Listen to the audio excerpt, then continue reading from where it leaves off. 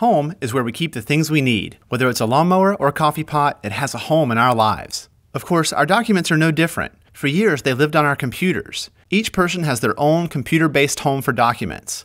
When we need to share a document, we usually attach it to an email and send it to a friend's or coworker's computer home. Here's the problem. When you attach a document to an email, copies are created. Consider this. If you send an email attachment to 3 people, the same document will exist in 4 different places. That's a problem.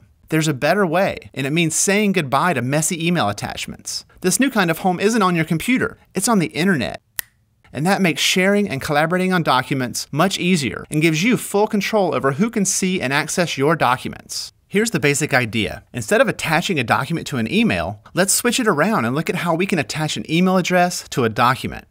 Meet Sam. Sam is the editor of a neighborhood newsletter called the Oak Tree View. She works with local writers who would like to publish articles in the newsletter. Sam loves her job, but often feels frustrated when time is wasted managing all the articles. It's a familiar problem. Each month, writers send her draft articles as email attachments. She reviews them and sends them back with comments. One article might create 6 different versions of the same file, not to mention countless emails. Sam often feels buried by all the email attachments. She finds it hard to keep track of all the versions being sent to her from the writers. As the deadline looms, frustration rises. Something has to give. Sam decides to try something new, Google Docs. Here's what happens. First, she visits the Google Docs page and creates a free Google account. She logs in, and because some articles were already written, she uploads the current drafts right from her computer. With a snap, Google Docs turns the offline articles into online versions. Now, all she needs to do is invite the writers to collaborate on the documents. Here's how. She clicks Share, inserts email addresses, and clicks Invite Collaborators.